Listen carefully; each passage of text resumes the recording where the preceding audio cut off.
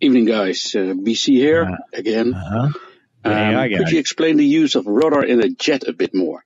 In DCS, I mainly use it on the runway or coming in for a landing, and I'm wondering if you use it mid-air as well during formation flying or refueling.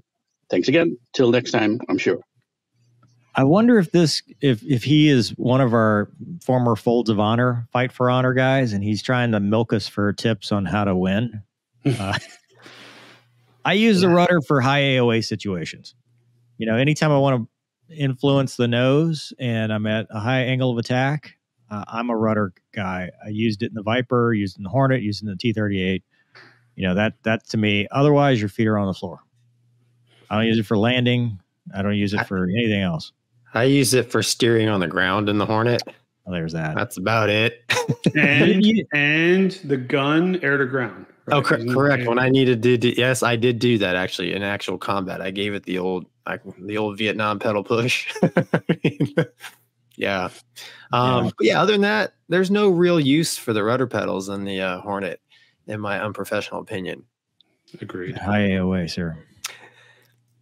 No, dude. Well, yes, if you want just to move the nose left or right, yeah. But dude, the stick, if you want to roll, throw the stick over there. It commands the performance.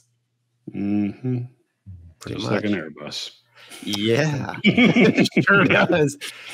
Sure. Mover wouldn't understand 7.3s and T-30. Hey man, Viper and Hornet were both fly by wire.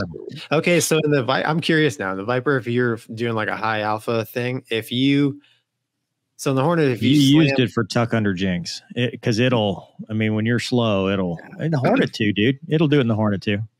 You know what? Okay, I take that back. Yeah, if you're going to do a really sharp redefinition, yeah, I would use stick and rudder. My redefinitions are the sharpest of the sharp. I'm sure they are. Oh boy. Why I win. Are we still on? Yeah. But really, and I'm still taller than you. Anyway.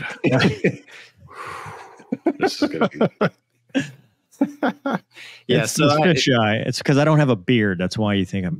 Dude, the 99% of the time, your feet are flat on the floor.